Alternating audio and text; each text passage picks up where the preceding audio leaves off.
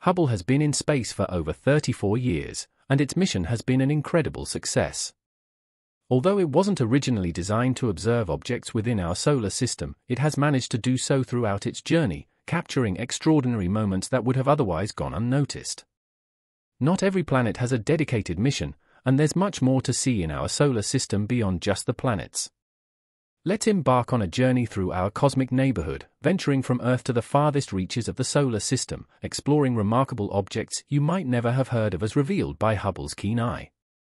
We will begin our grand tour close to home with our immediate neighbor, the Moon.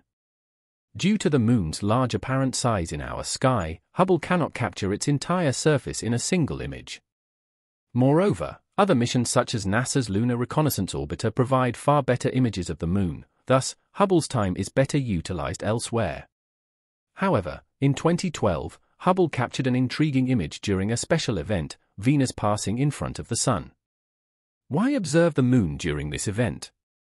Scientists used it as a massive mirror to detect subtle variations caused by sunlight scattering through Venus's atmosphere. These variations reveal details about the atmosphere's chemical composition. Although Venus's atmospheric composition is already well known, this experiment tested whether the light scattering method produces accurate results.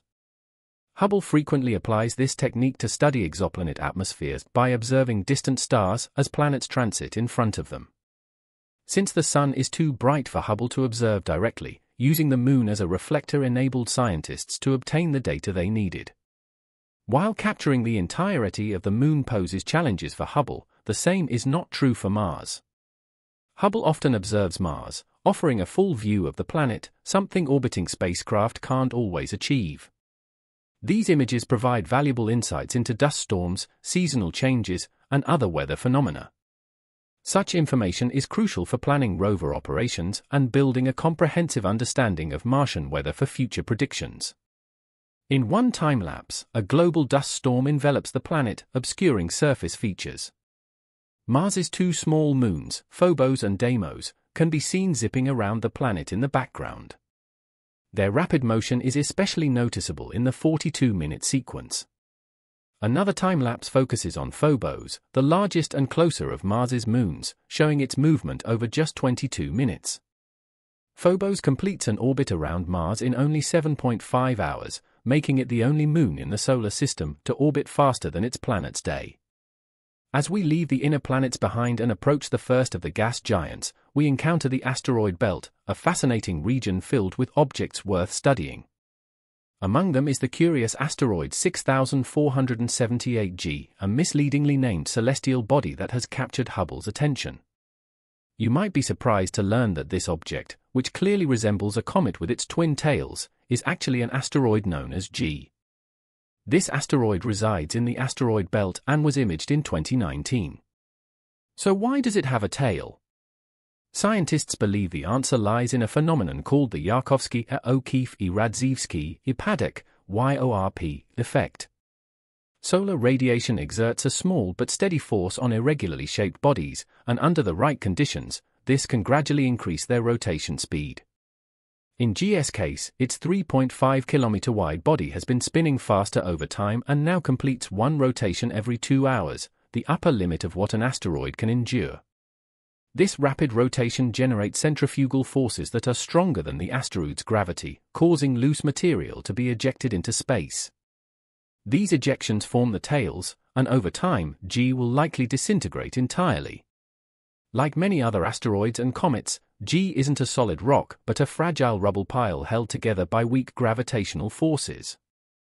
The asteroid belt, with its chaotic population of 1 to 2 million asteroids larger than a kilometer and countless smaller ones, is a dynamic region. To illustrate this, let's examine P2010A2. At first glance, it appears to be a typical comet. However, a closer look at its nucleus reveals an unusual filamentary structure. Surprisingly, this is not the comet's nucleus, it isn't even a comet. A collision between two asteroids is an extraordinarily rare and dramatic event in our solar system. Unlike planets and moons, which have largely settled into stable orbits, asteroids remain in a chaotic environment where occasional impacts still occur.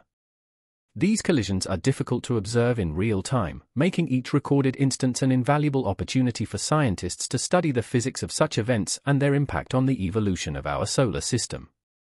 What we're witnessing in this case is the aftermath of one such collision, marked by an unusual X-shaped structure near the nucleus. This striking formation consists of debris from the impact, with fragments of rock and dust scattering in multiple directions.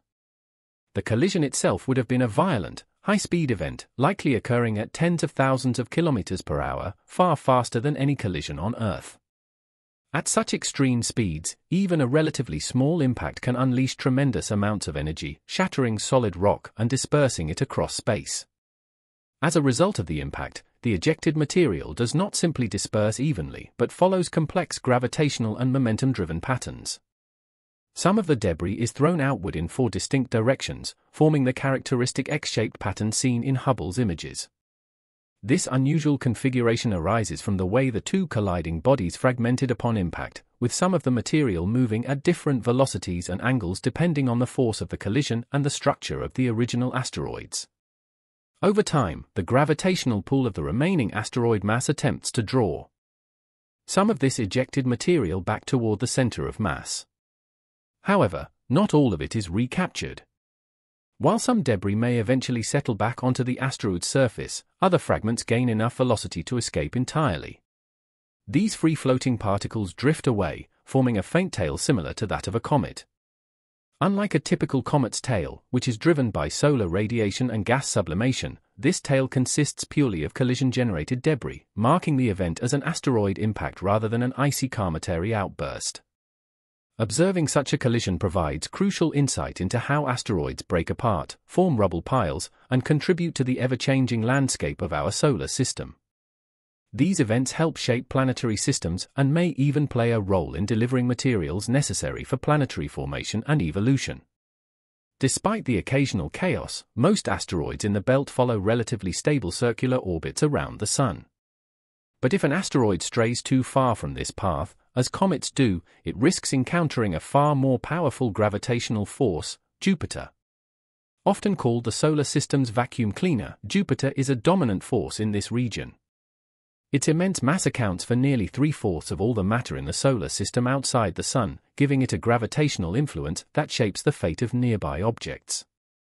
A striking example of this occurred in 1994 when the 2-kilometer-wide comet Shoemaker-Levy 9 ventured too close to Jupiter. The planet's gravity not only captured the comet but also tore it apart, breaking it into several fragments. By the time the fragments impacted Jupiter, they were already scattered, marking the first ever direct observation of an extraterrestrial collision. Interestingly, Shoemaker-Levy 9 had been captured by Jupiter roughly 2 decades earlier and orbited as an active comet, a phenomenon also observed for the first time. However, its orbit eventually brought it perilously close to Jupiter's surface. The resulting tidal forces shredded the comet, and just a year later, its fragments collided with Jupiter at an astonishing speed of 60 kilometers per second, over 210,000 kilometers per hour. The impacts on Jupiter generated fireballs reaching temperatures of over 23,000 degrees Celsius, soaring an astonishing 3,000 kilometers above the planet. The most significant impact left a dark spot spanning 12,000 kilometers, roughly the size of Earth, and unleashed energy equivalent to 6 million megatons of TNT, more than 600 times the power of the world's combined nuclear arsenal. While other impacts have been less dramatic, they have been observed and photographed, lending credibility to the theory that Jupiter acts as a cosmic vacuum cleaner, shielding the inner planets of the solar system from catastrophic collisions.